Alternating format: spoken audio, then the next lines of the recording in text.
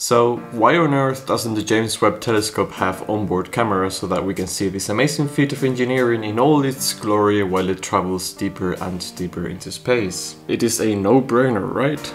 Well, actually, it's not that simple, and there is much more to it than meets the eye. According to the James Webb team, there are 4 main reasons for the decision of not mounting extra surveillance cameras on the telescope. Number 1 is light. Whereas the gold-coated mirrors looked gorgeous here on Earth, they are pitch dark in space and we wouldn't see anything with a normal camera. Something similar happens with the sunshield side of the telescope. The reflection of the sun on its surface would shine so bright that we wouldn't see much either. Now, in theory, we could also use an infrared camera to be able to see the dark side of the telescope, but that's also not so easy because of problem number 2, which is the extreme cold. A camera that would work at cryogenic temperatures would need to be specifically designed, since at such low temperatures plastics fall apart and most glues don't hold together, or simply specially developed from scratch. A third problem is the added complexity of harnessing surveillance cameras around the telescope. Webb is big and undergoes many different configurations during deployment.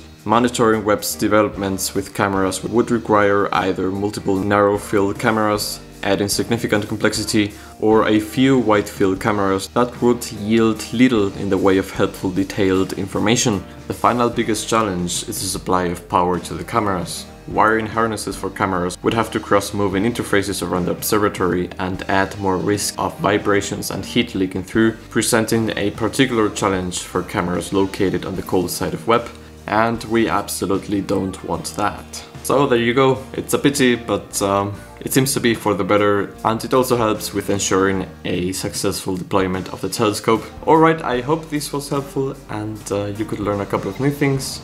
Thank you for being here once again, and I will see you all very soon. Take care, bye bye.